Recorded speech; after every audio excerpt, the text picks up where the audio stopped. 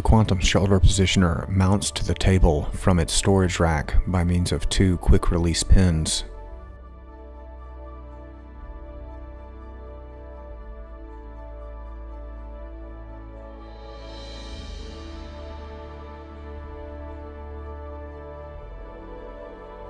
The power assist on the table is then used to disengage the positioner from its rack. No manual lifting is required.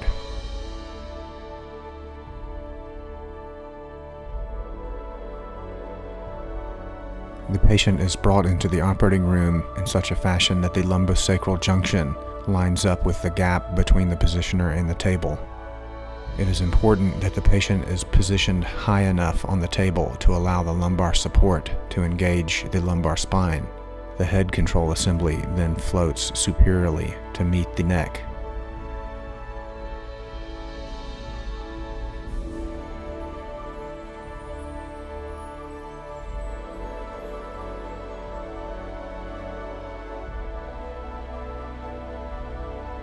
The well arm may be positioned by means of polyaxial adjustments on the well arm holder.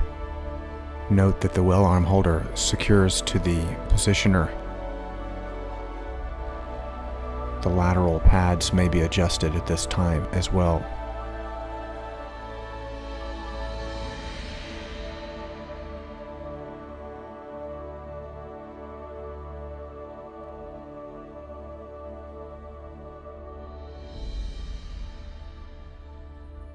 The patient's legs are secured in the leg holder, which is available in two sizes depending on patient anatomy.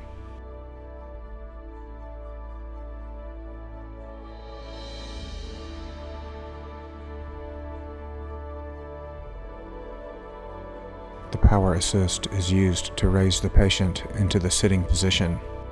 Note that the head assembly floats to meet the patient's natural anatomy.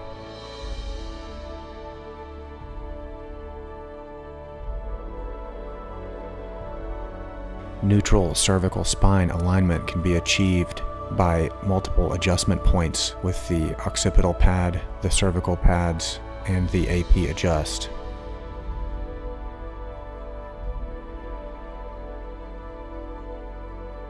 Once desirable position is obtained, the halo is used to secure the head, leaving the endotracheal tube freely accessed.